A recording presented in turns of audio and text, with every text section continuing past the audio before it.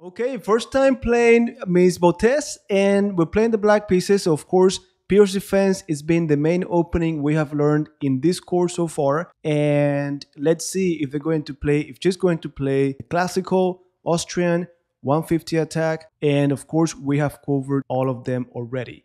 Now, still, we don't know if they're going, if just going to play F4 or not. So we play E5. And now, guys, I wanted to show you here how C6 actually makes a lot of sense because we break down that center for the white pieces. Knight d4 was just a cheap trick, and now with queen b6 we get an exchange. Now from this moment on, all of you who have been with me from the beginning, you should know how to close this game, how to convert. We've had like 20 lessons on how to convert your advantage. I'm winning by an exchange, so all I need to do is simplify the game. Just trade down pieces of the same value to get to an end game where it will be easy for us to convert.